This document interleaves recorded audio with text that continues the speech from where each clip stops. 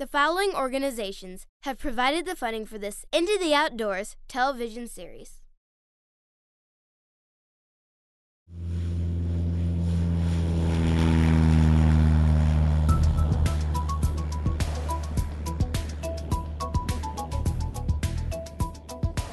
Okay, you can take the controls from now on. I've got to videotape this. See that down there? That's a moraine. It was formed by glaciers over 13,000 years ago. What?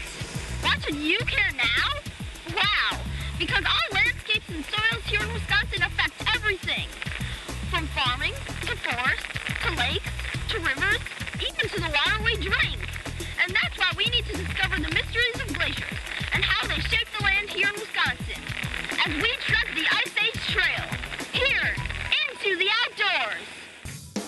Hey, hey, hey!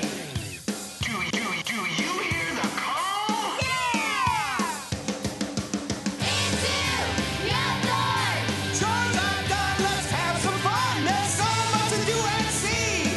And the outdoors is the place to be. Into the outdoors! Come explore with me, it's a philosophy. From summer, winter, fall. And the outdoors really has it all. Into the outdoors! Earth and sky and the wet and wild. Jump in and you will see. There's no place that you'd rather be. Into the outdoors!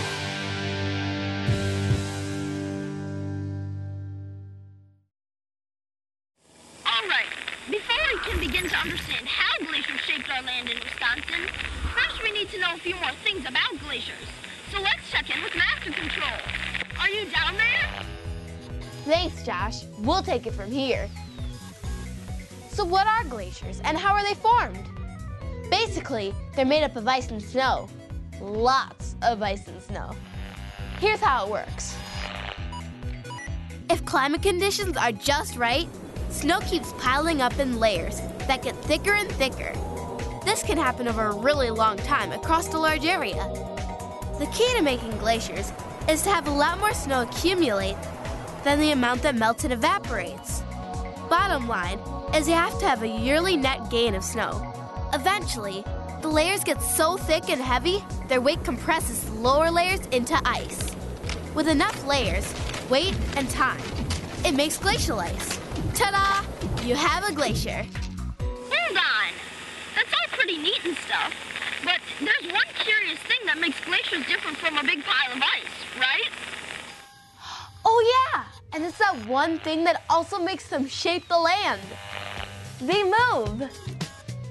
This is the really cool part. If the ice becomes thick enough, over 150 feet thick, the ice at the bottom gets so compressed it can begin to flow like a river of ice or taffy.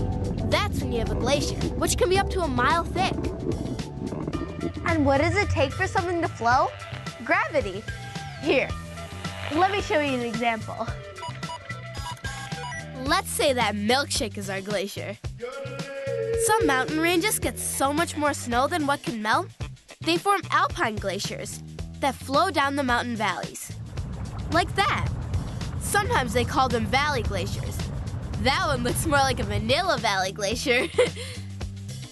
The other type of glacier is the biggie, called a continental glacier. That's the huge kind. In fact, they're so huge they cover an entire continent. There used to be a lot more continental glaciers way in the past.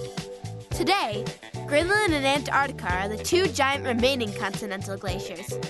Continental glaciers still flow, but mostly they spread out from the regions where the glacier is making the most ice. Okay, we know how glaciers form and what makes them move. Let's discover next what happens to all that land when all that ice moves. I think this is the switch. Now our glacier begins to move. The weight of the ice, maybe a mile thick, crushes and reshapes the landscape as it creeps along. But unlike our fake glacier, real ones flow like a river of ice or taffy in irregular lobes.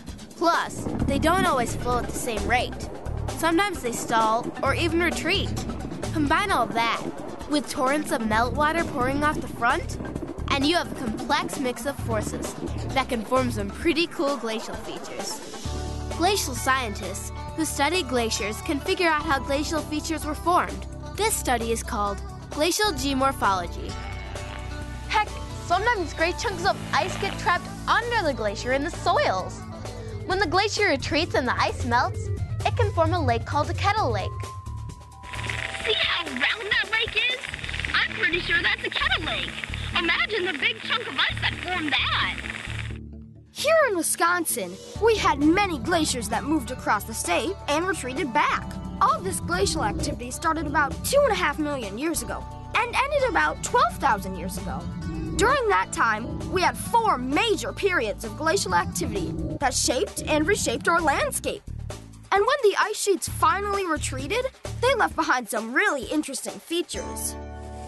But the best place to explore them while learning about their mysteries is right down there. It's the Ice Age Trail, and that's where we're headed next.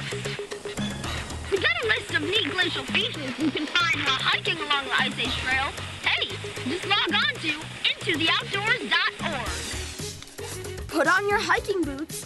Next, we're tracking down the first series of Ice Age mysteries along the trail, and you won't believe what we'll find.